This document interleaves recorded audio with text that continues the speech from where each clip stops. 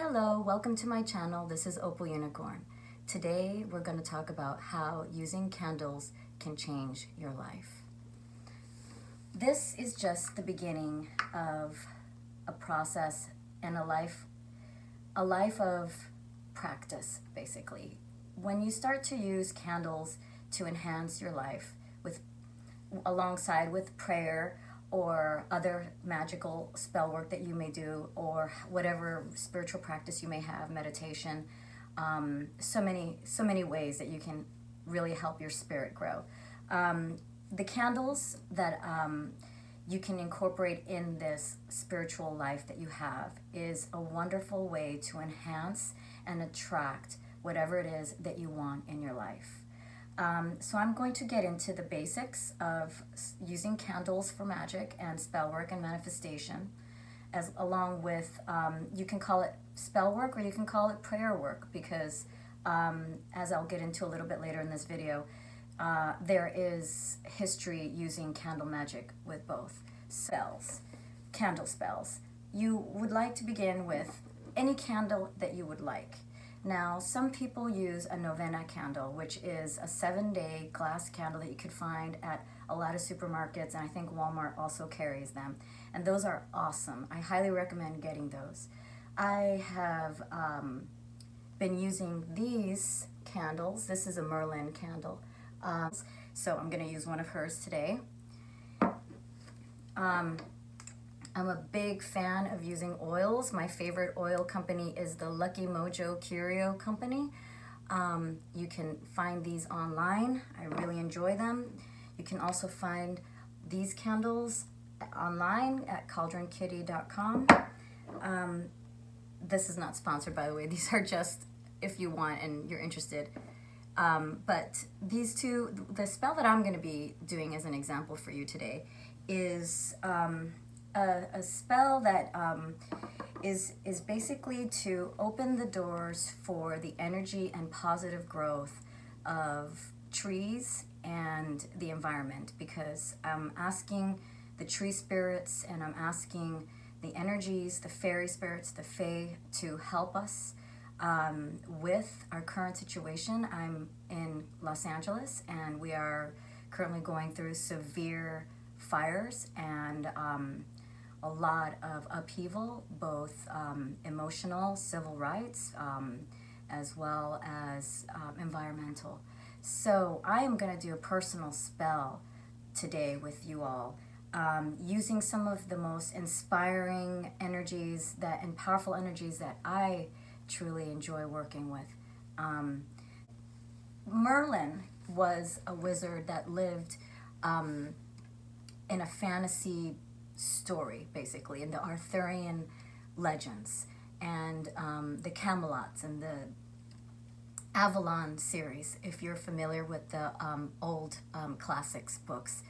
And they're so ancient, actually, these stories, that we actually don't know if they're blended with actual history or not, and they have a lot of powerful energies connected with them. And the pines, the evergreens, the forests, the spirits of the trees, the fae that love the trees, the fairies that love the trees, the energy in Mother Nature's greenery. So this candle represents that energetically, and it's green, and it has a pine needle smell. And that's another thing when you're working with a candle. You do want to add a smell, if you can, to them, because it will enhance your own imagining. Because when you're doing spell work, you always want to imagine as much as possible and get the details of whatever you want to manifest in your mind as clearly as if you can touch it in real life. So smell is very important to enhance that in your mind. So this candle has a really nice, awesome pine smell to it, which actually makes a whole room smell like pine, and it helps remind me every time I go into the room about the spell that I'm working on, about the energies that I'm working on, about what I want to manifest energetically with my candle. And of course, essential oils are best. This is just a candle, but if you want to go and get nice essential oils to add to this, I highly recommend you get some. And today I have a road opener, and I have devil's shoestring oil. Devil's shoestring root is a very old, and it's really old school. It's a classic oil to use. It's very potent. It's really lucky. It's strong and it's lucky. I know the name is devil, but it has nothing to do with the devil. It's just the name of the root. It's really about, let me just get it up close so you guys can see it there. Let's see. In the back now, there's the root, and that enhances all of the energy in this oil, and it infuses this oil with the real root, which is why I love these oils, because they do not mess around. They have like really good ingredients in them. Really nice. So we have this devil's shoestring root and road opener. Now you can see all of these nice herbs that are mixed into this potent oil. And this road opener, now I like this one because this is opening up a new road for us. Because for me, I see we need to find solutions to our sad and hurt society right now, where we need to find a new road, find a new way out of this. So here we go. And another very important thing is your athame. So my athame is, I'm going to show you, a personal one to me, and I do recommend that whatever tools you use in your witch toolbox, that you have tools that mean something to you, and the more they mean to you, the more powerful the spell, because there's layers to everything in spell work, and the more layers and the more depth you have in your tools, the more energy they have, the more powerful vibrations they have. This particular knife was given to me by one of my idols on my birthday, my special magical athame knife. Now, for those of you who don't know what an athame is in witchcraft and in witch work, spell work, it is basically the tool we use to cut through the energy in ritual. So I like to use this to inscribe my personal wishes upon the top of the candle before I work. So we begin with, I'm going to write what I intend. So I'm going to put in my intention here. And I want a road for the trees because I love them. So here we go. And it's really good to put a date on your inscription, because again, every little detail and every little energy that you do when you're making a spell with your candle is going to make it that much more powerful. So I'm going to go ahead and put in the date. Now these inscriptions don't have to read, but they have to be put down here, and you have to know you wrote them. Now, I'm going to take my oils.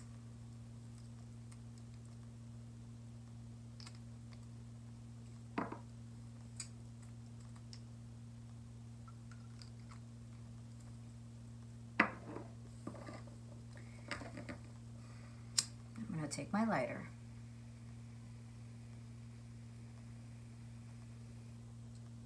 I'm going to light it.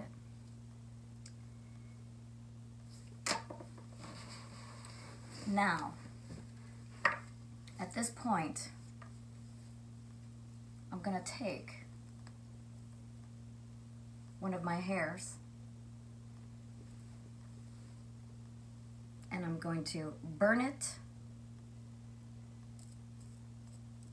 So now that you always want to take a little piece of your DNA and embed it in the candle. Now that is very, very important. You don't want to miss that part.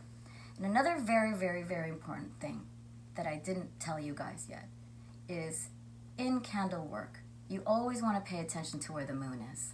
If the moon is in one cycle, you want to do candle work for that cycle. And when the moon is waning, you want to do things energetically that release things. And when the moon is waxing and it's growing, you want to do things that you want to grow in your life, right? And if it's a new moon, we can bring upon new possibilities, new dreams, new goals, old goals, anything that we want to have reborn, transformed, and rejuvenated in our life, right? So my grandmother taught me to always have your candle going. Now this can be dangerous, so please do not leave your candle when you're leaving the house or anywhere where your cats can get to it or any of that sort of thing. So a very, very important thing about doing candle magic is the taper, okay? Never blow your candle out. When you leave your house or leave the room and if you're nervous for any reason about leaving your candle on because you're leaving the house or leaving the room, I know many, many women who have their candles on and they burn their house. Now, do not be one of those. But do not blow your candle out because you're blowing out your intentions, baby.